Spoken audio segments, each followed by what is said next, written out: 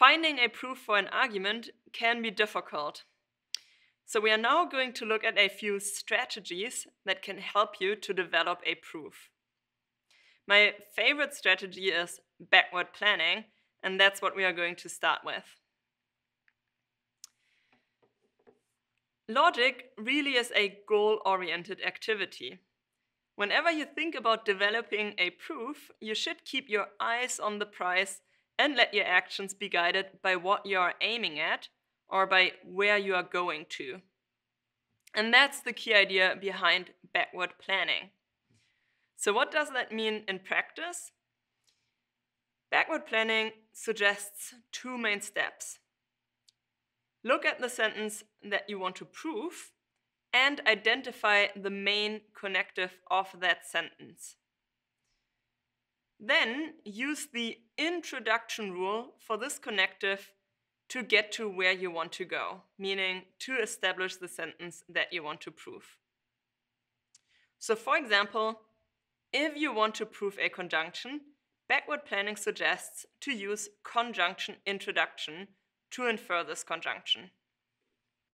So what does that look like in practice?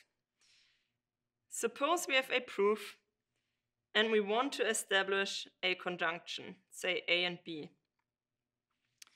Now, backward planning suggests identify the main connective of the sentence, that's a conjunction, and then use the corresponding introduction rule to justify your sentence. So in this case, that would be conjunction introduction.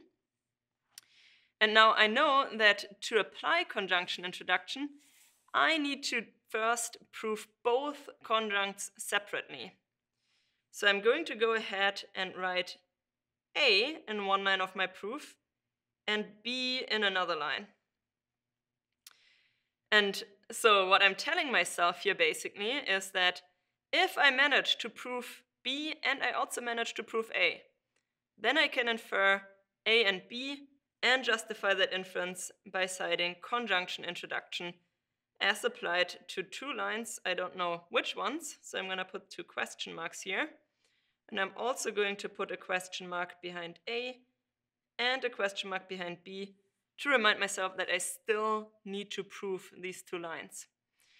But that is the basic proof setup suggested when I use backward planning as my proof strategy.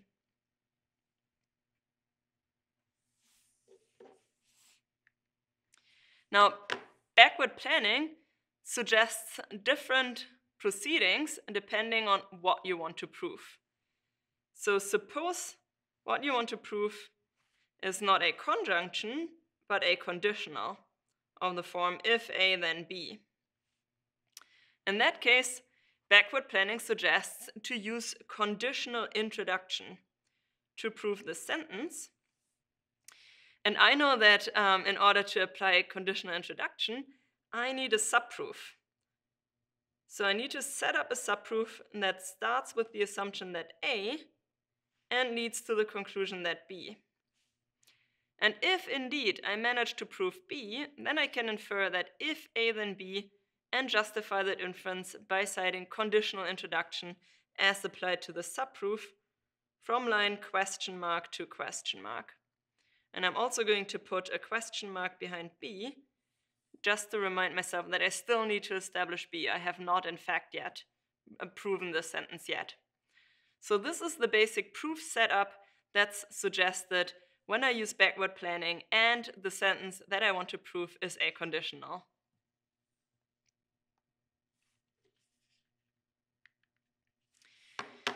Now, what does backward planning suggest when I prove a negated sentence? Well, suppose this is my proof and I want to prove that not A. Backward planning suggests that I should use negation introduction to prove the sentence. And I know that negation introduction also requires a subproof. So that subproof starts with the assumption that A and ends with a contradiction. And if indeed I manage to construct such a subproof, then I can justify the inference to not A by citing negation introduction and the subproof from line question mark to line question mark. And I'm also going to put a question mark behind the bottom sign since I have not yet established bottom. So this is the basic proof setup if I use backward planning as my proof strategy and what I want to prove is a negated sentence. Now, what if what I want to prove is a disjunction? Well, this would be our basic proof setup. What we want to show here is the disjunction that A or B, and backward planning suggests that I use disjunction introduction to infer this disjunction. And in order to apply disjunction introduction, I need to establish one of the two disjuncts, either A or B. And if I'm able to do that, then I can infer the disjunction and justify that inference by using disjunction introduction as applied to line question mark. And I'm also going to put a question mark behind A to remind myself that I have not yet proven this sentence. So this sentence is, so to speak, on my wish list. I have not yet established that indeed it follows from my premises.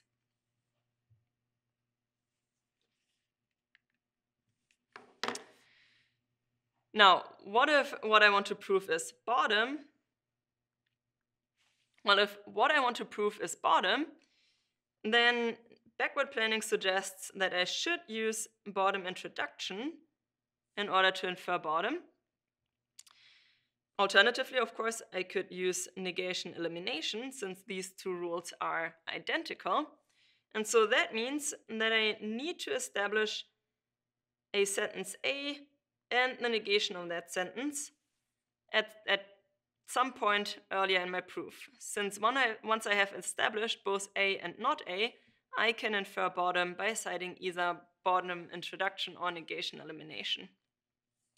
And I'm going to put question marks behind both A and not A to remind myself that I still have to prove these two sentences, and also put question marks here to remind myself that I need to supply line references and tell my reader to which lines in my proof I apply this sentence.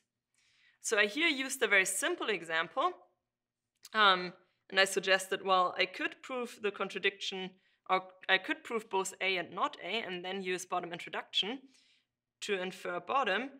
Of course, I could also prove a much more complicated sentence and then infer bottom. So I could prove, say, if A, then B, and it's not the case that if A, then B, and then infer bottom. So you have a wide variety of choices with regard to which two sentences you prove in order to be able to infer bottom. And often it depends on the specific context of your proof, which sentences suggest themselves for this purpose.